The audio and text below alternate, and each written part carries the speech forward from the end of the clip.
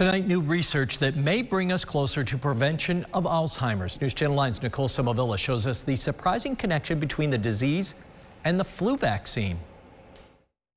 The study followed people older than 60 with risk factors associated with Alzheimer's. Obesity and hypertension and smoking, but when they compared the two groups, the group that had the flu shot had a reduced risk of developing Alzheimer's disease. In one particular flu shot, they found that multiple years, annual flu shots over time, reduced an additional 13%. More research could help determine why and how this works, but doctors like Sharon Brangman believe it may have to do with the buildup of inflammation.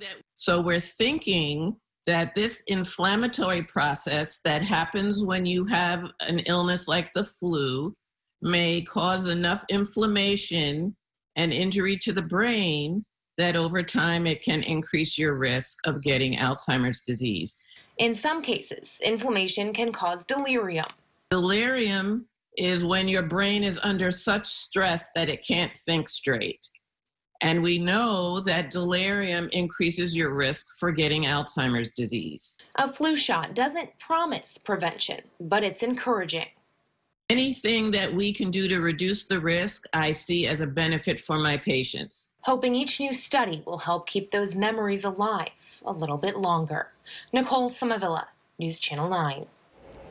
Another study with people ages 65 to 75 found the pneumonia vaccine to reduce the risk of Alzheimer's by up to 40%, depending on the person's genes.